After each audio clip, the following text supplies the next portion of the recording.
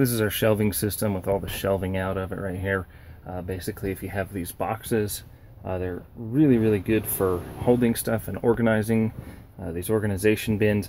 However, when you have a stack of them like this, it always seems to be that no matter what box you put at the bottom, that's the one you're going to have to get into the most. So what we've done is created this organization rack over here so we can pull them out individually whenever we need to do so.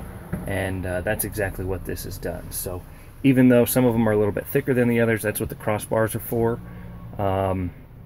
The blue Kobalt ones, it seems like every time I go to the store and buy some of these, they have a different brand out, even though it's in the same store.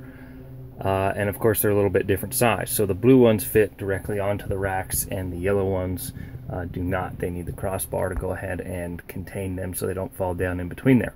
But yeah, that's just about it. It actually bolts all the way up to this cage, so it has extra rigidity and plenty of strength to go ahead and make sure that everything stays in place, and works out pretty good. You can see here when this is all put together, each one has its own shelf, so it can be pulled out individually without having to move another one.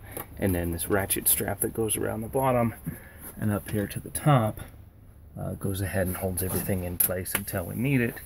That way we don't have to move every single one of these boxes every time we want to go ahead and get something in one of the bottom boxes. So for more information, check out the website below. Thanks for watching. Hey guys, it's the end of the video. You know, help me out and help me help you out.